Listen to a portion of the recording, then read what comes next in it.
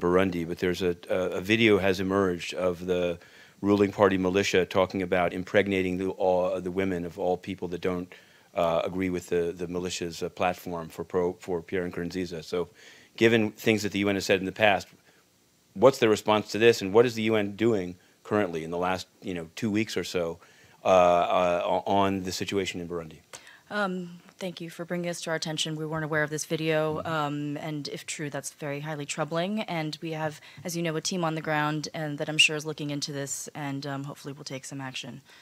And can I also I tried yesterday at the Unmasked press conference to ask this question. There was a conference held in Friday in Rome between the Italian Interior Ministry and it was what was described as tribes from Libya, particularly from the parts not controlled by the UN recognized government. And at least some press accounts say that Italy has agreed to provide weapons to the tribes, basically to stop migrants or refugees from coming to their soil. So what I wondered is, what's the UN's involvement in this? One, what do they think of a country arming tribes, if that's what took place? And in any event, what is the UN, either Mr. Cobbler or anyone else in the UN system, UNHCR, are they involved in any way in this Italian interchange with Libyan tribes? I mean, as you know, the UN is not a military force or has no military force in Libya, but I'm sure that the Italians are in touch with our team on the ground. We'll check with them what they think about this development. Right, but I guess, well, okay, yeah. Check. And I wanted to, I've asked this before, but I wanted, maybe you'll, I don't know if you'll do it from here, but if you could,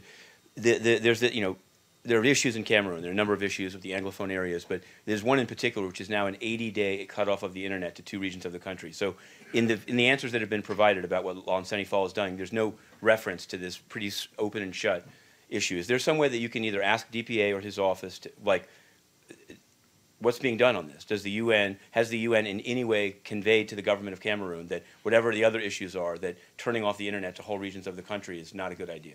We've heard your question, and if we have anything to add further, we'll let you know.